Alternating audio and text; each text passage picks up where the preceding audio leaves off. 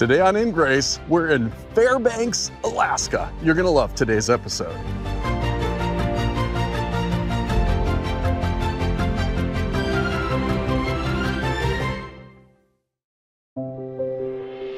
Ever since I was a boy, I've been fascinated with God's creation.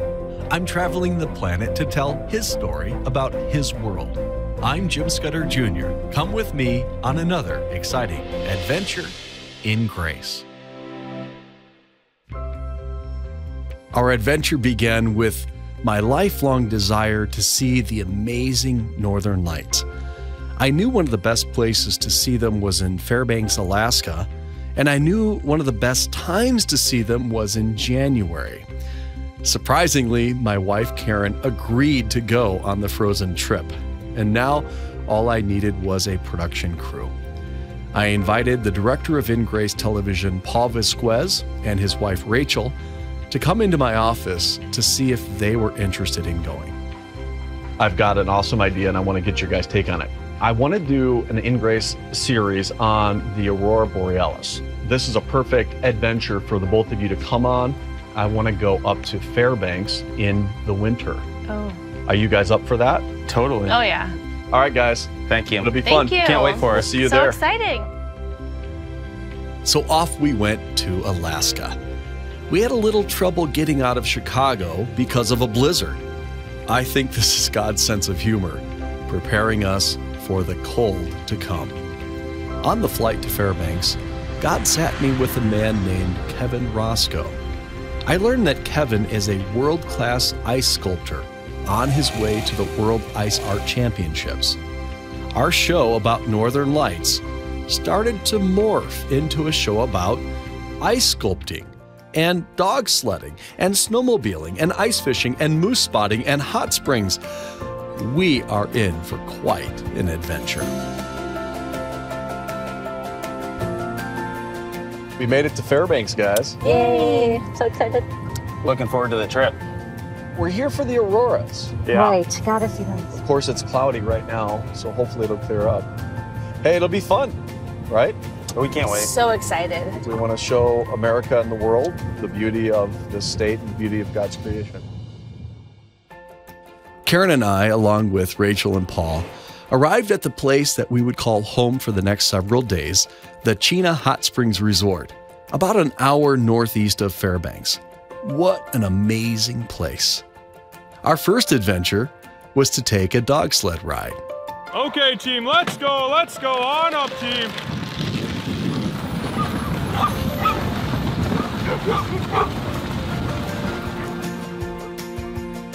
The dog sled ride was great. I felt like a real Alaskan, and I wanted to know more about mushing. So I asked our musher, Jeremiah, to tell us more. This area is known for the Yukon Quest. Yeah, Fairbanks. So how long is that race? They say it's roughly 1,000 miles. You always And that's from Fairbanks, but it goes through this area and it goes all the way to Whitehorse? Oh yeah, Whitehorse, Canada. So they actually alternate the route. So this year it's not going as normal, but in previous years, 1 year it would go from Fairbanks to Whitehorse, and another year it would go from Whitehorse to Fairbanks. I see. Yeah, just to keep it interesting for the dogs and the mushers. Yeah. The Iditarod obviously is the most famous, Anchorage to Nome, right? Yeah. And they have different routes that they would do alternating, and that's, Right. I think the symbolic length is 1,049 because Alaska is the 49th state. Yeah. Obviously, Nome, we all have heard the story of the dog bringing the vaccine in time to get there. And I mean, it's really amazing what we've been able to accomplish with animals like these dogs. Yeah, seriously. I remember being earlier on in the season, and I mushed, at some level that was, acceptable and good, right? We gave good rides. But now the way the dogs treat you and the way you see them, it's kind of hard for me to explain, but it really is different, I would say it's the difference between like a good friend and like a family member. Wow. These dogs live for this. I mean, they're just so excited when you guys go out and start picking who's going to come onto the team. Yeah, so, and you would have seen when we harness them up, right? They start going wild, they start running circles and getting really excited. You can hear them barking outside right now because they want to be running on the trail. And we're going to run out here. We have another ride going out here shortly, and we'll take them out. And you saw as well on the ride, right? They were really hyper excited in the yard. As soon as you're going, they're focused, their heads down, they're pulling. So as we were riding on this ride, you were explaining the different dogs. So you have lead dogs, obviously that's self-explanatory, but those are the most important, right? The leaders. Everybody's important, I would say. Jeremiah was right. Everyone on the team was important, from the lead dog to the team dogs. It reminded me that so it is with serving the Lord. God has called some to preach to thousands, while others may only speak to one. But all are equally important to the Lord. Serving faithfully is the key. Who knew dog sledding could teach us such profound life lessons? Fairbanks is right here in the middle of the state of Alaska. So we're right up here, and this is called Chena. It's Chena Hot Springs. That's why the resort's here, and that's why, we're here to film the Northern Lights. But such a huge state. I mean, massive, the largest state in the United States, and so beautiful and so natural and untouched still, with the different mountain ranges. You have the Alaskan Range, Talkeetna Range, the Wrangell, the Chugach, and then a lot of glaciers all through here. It's just an awesome, awesome place.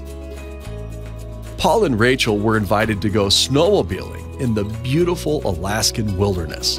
What an adventure they had! We just had so much fun. Snow machining, definitely an amateur, but so much fun. One of us crashed. One of us turned it on its side. But definitely, we learned a lot, didn't we? Once in a lifetime opportunity out in the middle of Alaska, nobody around, in powder. So much fun. While Rachel and Paul were zipping around on snow machines, I went into Fairbanks to the grounds of the World Ice Art Championships to meet up with my new friend, Seattle ice sculptor Kevin Roscoe. I wanted to know more about his incredible talent. Kevin Roscoe, awesome to literally bump into you, meet you on an airplane of all places. You meet some of the coolest people on an airplane. So tell me, is this me or you? Actually, it looks, if we put a beard on it, fill out the face a little bit, it might be me. So, this is what we're going to become. Oh, I know, right? Dust to dust. I'm telling you, it is so awesome when you start to see the creativity of you guys taking this block of ice and making something so incredible and so beautiful from it. Somebody philosophically told me once, it's like life, it's temporary, but we got to do the best we can with it. For me, my philosophy has always been with art, it's something that lifts the human spirit. Uh-huh.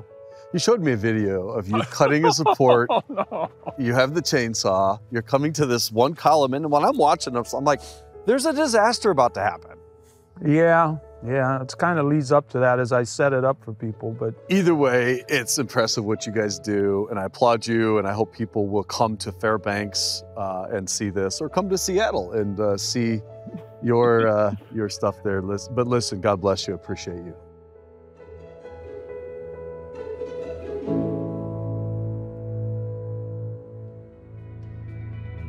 If you love God's amazing creation and you love adventure, then let me send you Treasures in the Snow. Alaska in the wintertime is incredible, and you're going to see God's handiwork on display. When you give a gift of any amount to InGrace, more people hear about the gospel of grace, and you get this awesome DVD adventure.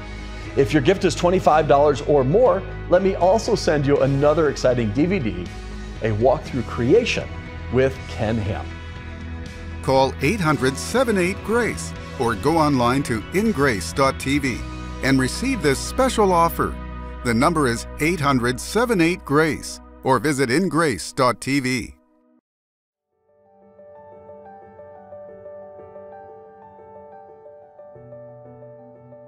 Also working hard to run the World Ice Art Championships event in Fairbanks was world-class ice sculptor Steve Bryce. Steve and his wife Heather created the Aurora Ice Museum back at the Chena Hot Springs Resort, where we were staying. Steve, great to have you on today, and looks like you have quite the workshop happening here in Fairbanks. Yeah, what we're doing is we're teaching some people kind of how to sculpt ice. In '96, Kevin and we carved 2 jousting knights.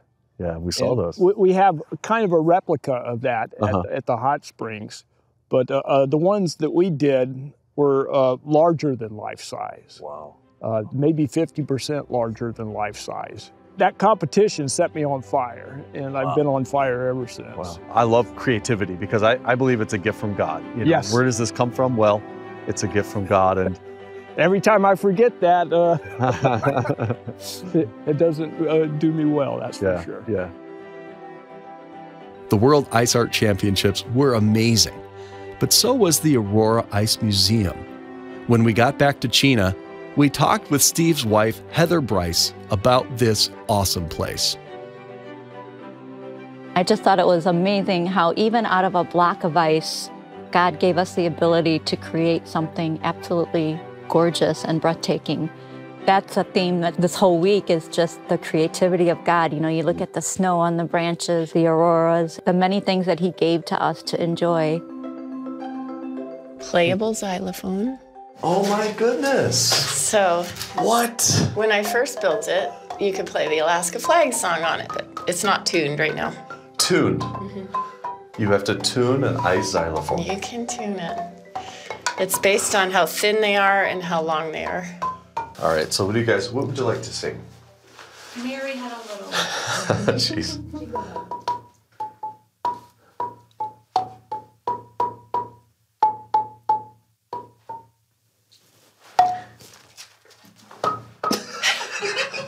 Okay, so I'm just going to stick to TV hosting and pastoring. This is kind of the centerpiece of the place. This was originally 1996 World Ice Art Championship piece. This is a recreation, but it was probably about 2/3 this big. Wow. So ice will shrink, sublimate? Sublimate, yeah. Okay, so it just kind of slowly goes away. And I think some of these pieces had to be recreated and yes. all of that. I probably put 100 hours every year into this piece. Wow. New legs, new reins, new detail. The shield obviously needs to be replaced soon. So bodies. When you have art that's slowly disappearing, does that kind of kill you a little bit? For me, it's in the making. And that's why I love the competition so much, because it's just all inclusive. You're totally focused on what you're doing. And as long as you get a good photo at the end, I'm satisfied. I'm never completely happy with what I've done. I haven't So yet. maybe you're okay with it slowly disappearing. Yeah, and there's some life lessons there, because there's a lot of things that we'd love to have just absolutely perfect, but we're never going to really achieve that. Exactly. But we can, with the Lord's help, I think, get closer and closer every day. It was interesting when we interviewed Heather, we said, was it really, is it kind of hard to see your creativity, melt away? And she's like, no, the joy is in making it and then presenting it to the people to see. And she's like, then after that, it's fine. And I just thought that was interesting, just how the joy is in being creative.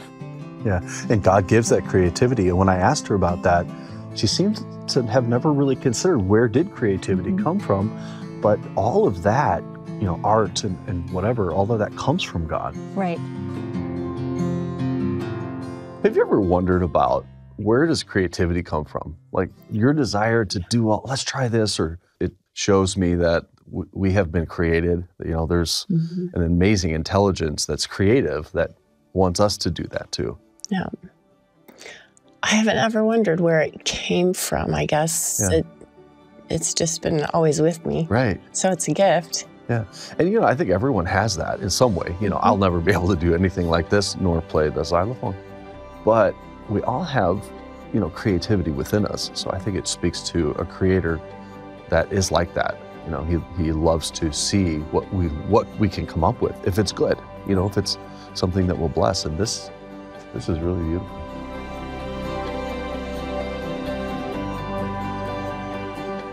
The Aurora room is great for people that didn't get to see the auroras.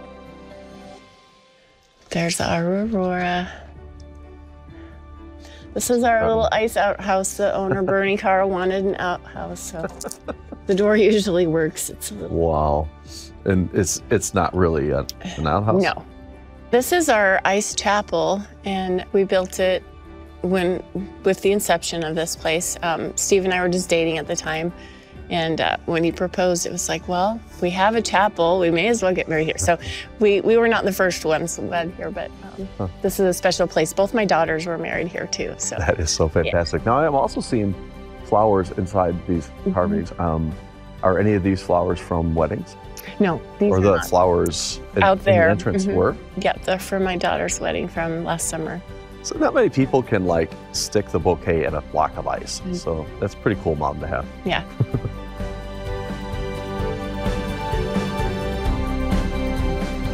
As I think about ice and snow and these beautiful auroras, I have to think of scriptures that talk about God and his creation.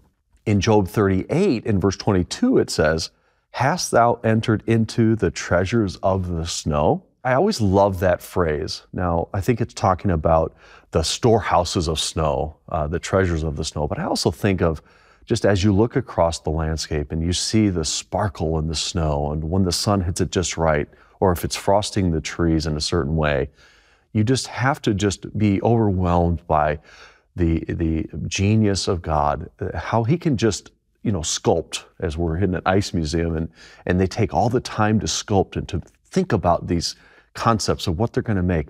And God does that on a massive scale all over the earth, all of the time. I love the thought that God has created treasures for us in the snow. And then I love this one, again in Psalm 147, verse 12. It says, "Praise the Lord, O Jerusalem. Praise thy God, O Zion.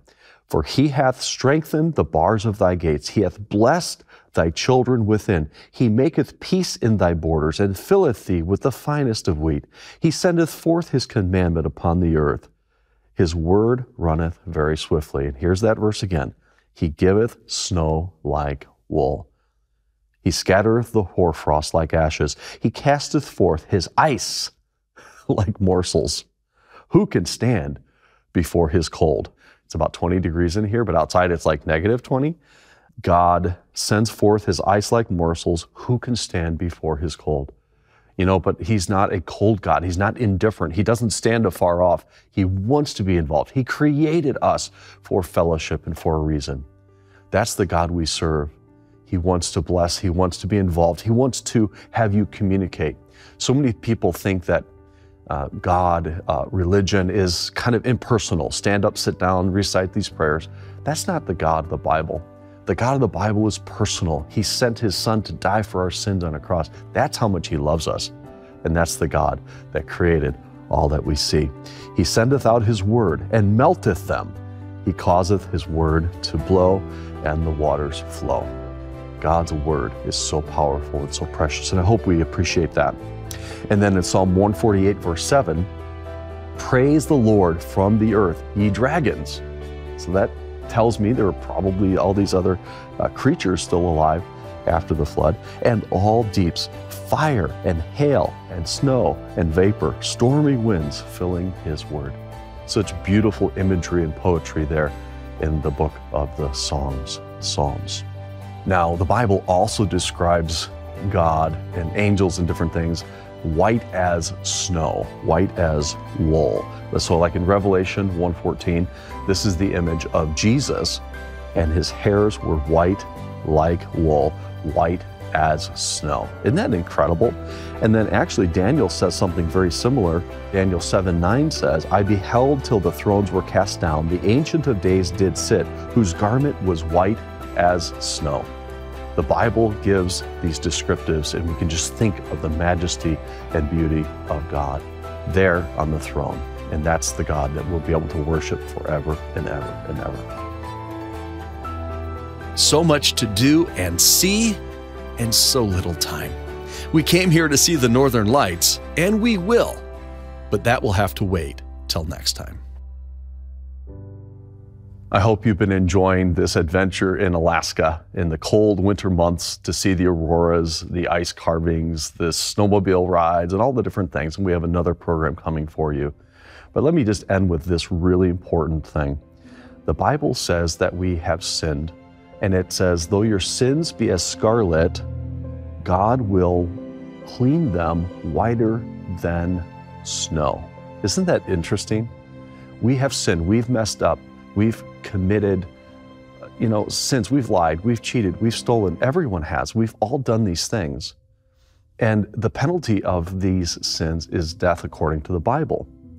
So that's the bad news. The good news is Jesus came to cleanse our sins. He came to pay for our sins. And if you will by faith receive him, you will have everlasting life. For God so loved the world that he gave his only begotten Son, that whosoever believeth in him should not perish, but have everlasting life. So many people think that they can be saved by works, by doing good things, by trying to be a better person. The problem is we've all fallen. We've already failed. We can't solve our problem ourselves. That's why Jesus, the Son of God, came. He died on the cross and he rose again. And he's offering to all of us eternal life. He wants to cleanse your sins, your stains, with his precious blood. And that will be whiter than snow.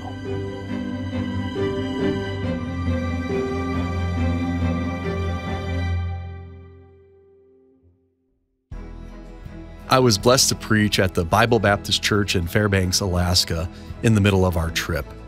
Pastor Doug Duffett is a good friend and an amazing pastor. After church, which was packed even on a Wednesday with bitter cold temperatures, we spoke to some of the members of that church about what they thought about the Aurora Borealis. And what they said was getting me even more excited about what we will show you next time. I think they're bright and flashy and kind of mesmerizing. They're an encouragement to me. If you make sounds, they fluctuate. Like if you whistle, if you see the Northern Lights and you whistle, they'll dance. It's beautiful. It is absolutely beautiful. It's my first time seeing them. I just about cried. I could not believe.